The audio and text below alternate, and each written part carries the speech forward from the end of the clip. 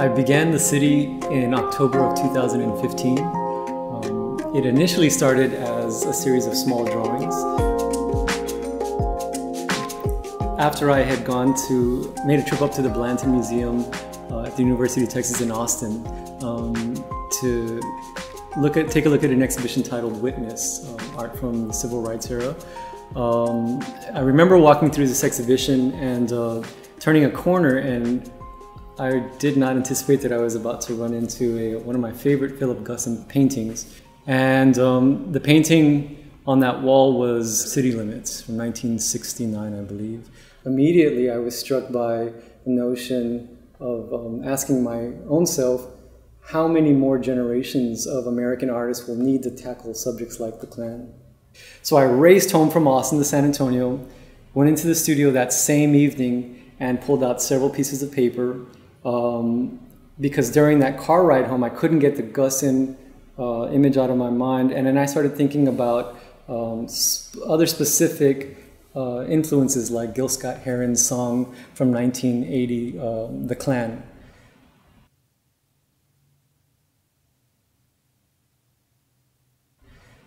And there was something really brewing in my head, and so I started to flesh this out on one single sheet of paper. And then by about 35 minutes past the hour, I brought out a second sheet of paper, then a third sheet of paper, and after about 2 hours, I had laid out about 6 pieces of paper. I just felt like at that moment in time, in the fall of 2015, this was something, it was time for this to get out into the world, and this was something that I felt very strongly about as far as being a socially conscious observation of what I saw in the world outside of my studio. The idea of, and the symbolism, the ideology and the principles behind an entity like the Ku Klux Klan in America was only a small window into something that was looming and seemed to me had a much larger presence. During the process of the painting, over the next few months, by the spring of 2016, it seemed like the entire world had shifted.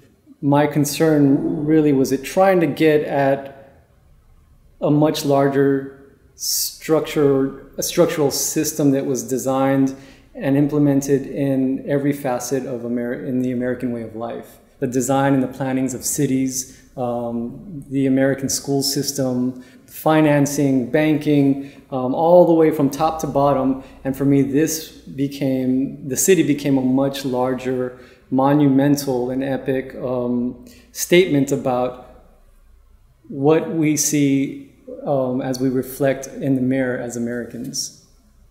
My goal was to examine why an entity like racism or discrimination are ordinary in their existence and are a part of ordinary American way of life. It's as ordinary as something like advertising. For advertising, you know, it should reveal to many of us that, you know, I can't help but question, well, who are these ads for, really? American advertising signifies a revelation of the American consciousness. When I think about and look back at advertising historically in America, but especially in the 1980s, even through the 90s as a child, you know, sit in front of the television, you could turn 90 channels on that box back then, and I had nobody to relate to. There was nobody that looked like me, and became so confused by it that I remember asking my mom around age 5 or 6 if I was American.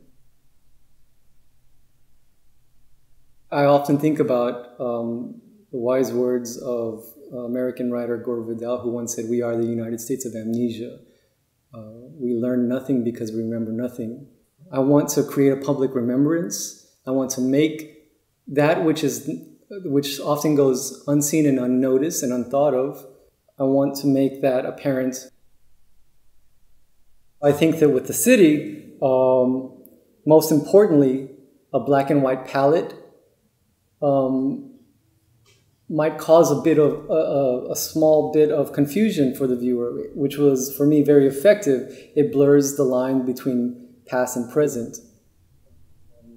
My intention of saying we really haven't changed too much, right? The past is still the present.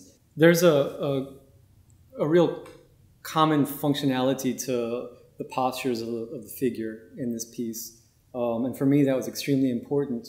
It was my way of not only stripping an entity of an oppressive force like the Ku Klux Klan of their power, but it also, to me as the artist, conveyed that underneath these hoods, these were common, ordinary, everyday Americans, as human and as American as I am. My aim is to filter the present through the past, because it's the past that will reveal who we are today and who we will become tomorrow.